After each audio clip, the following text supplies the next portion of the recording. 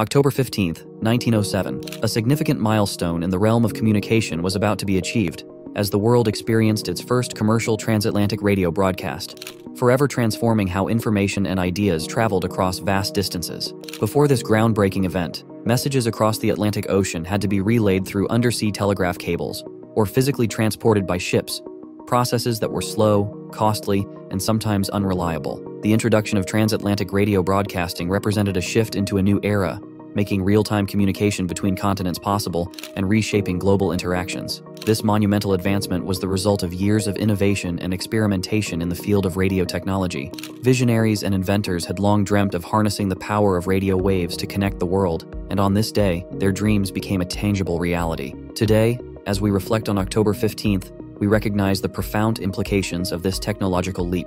The ability to instantaneously share information, news, and ideas over thousands of miles paved the way for the interconnected global society we live in today.